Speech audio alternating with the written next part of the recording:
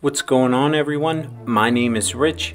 This is Theme Park Motivation, and today I want to talk about Storm Runner. Just celebrated its 20th anniversary, and I don't think it's a little too soon yet to start talking about the future of Storm Runner. And although Hershey has an excellent maintenance department, probably the best out of any theme park in America, sooner or later you have to do a retrack or something to maintain this coaster and having a smooth ride and a good experience for everyone. Now, I would say the average lifespan for a steel roller coaster is 30 to 40 years before it needs a retrack of some kind. So it's got about 10-15 more years at least, but that's not what I'm going to really get into. I'm going to talk about, could we possibly see a spike on Storm Runner in the future? Now, I've been going to Hersheypark for over 30 years. I know this park very well, and I'm telling you, this is something we could definitely see come to Hersheypark.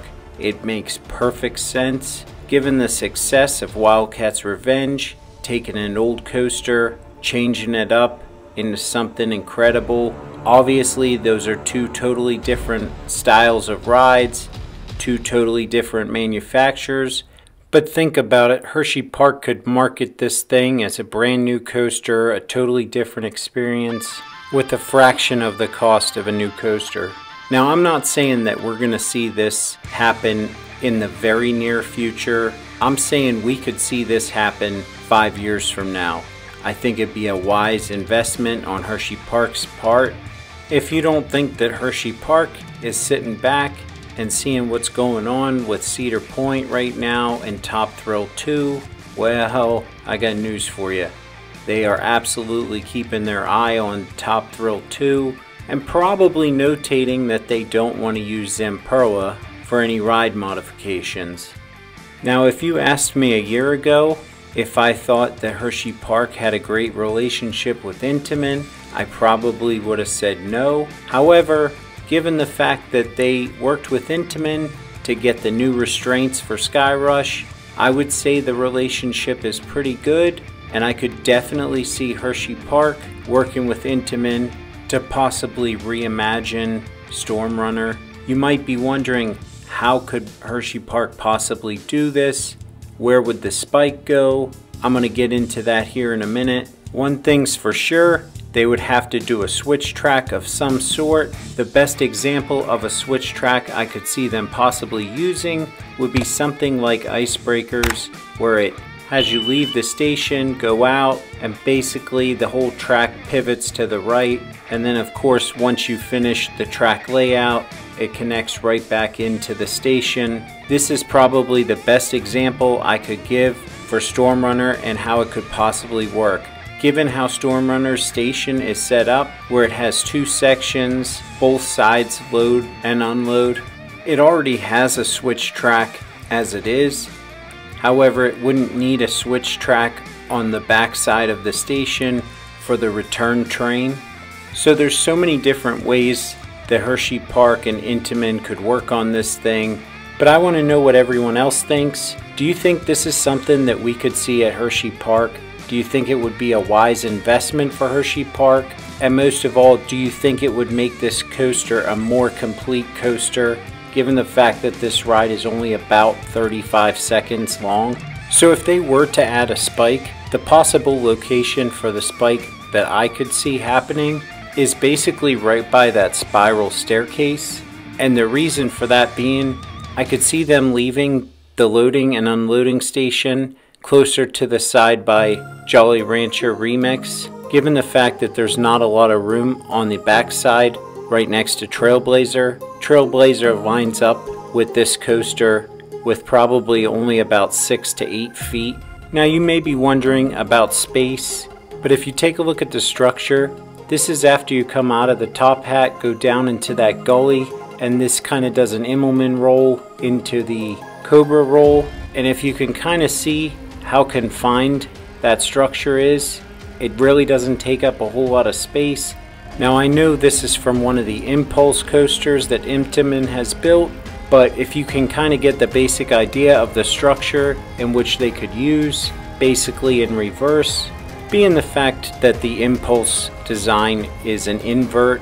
However, modifications to the station would still need to be made, given the fact that the track does not line up completely straight with the station.